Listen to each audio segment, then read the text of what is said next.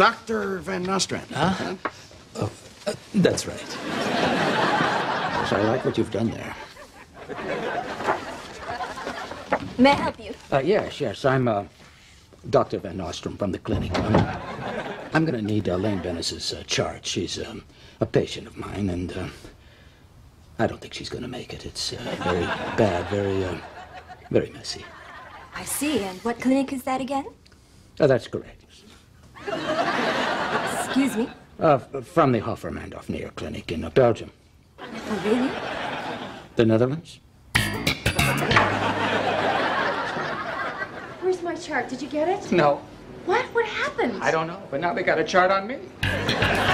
Male mammal, approximately 30 to 60 years of age. Weight, indeterminate. Okay, Mr. Kruger, we're going to take a photo now for the records, so if you'll stand up, please, give me a big smile. No, not that big. Yeah, that's nice, yes. Okay. Yes, let's have a look-see. Okay, fiber from shirt on left shoulder. I have to keep my eye on that.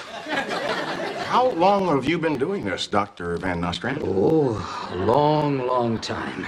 Yes, I've seen moles so big they have their own moles. Freckles that cover 2 men. So how am I looking? Oh, so far so good.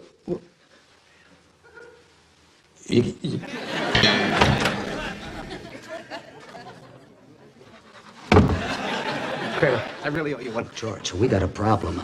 What? Well, he's got a mole on his shoulder. Very suspicious. So tell him you're concerned about it. He should see somebody else.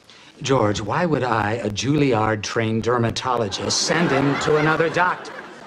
Because you're not a dermatologist. Oh, but he thinks I am, and I'm not going to betray that trust. Now, here's what I want to do. I think I can get a section, then I'll go down to the lab. What? A section? If I can grab my slicer, and if he holds still, I think that... No, you're taking a deli slicer to my boss? It'll be ultra-thin. He'll barely feel it. No, absolutely not! Well, it's my medical opinion that you're making a big mistake, and it's going in my chart.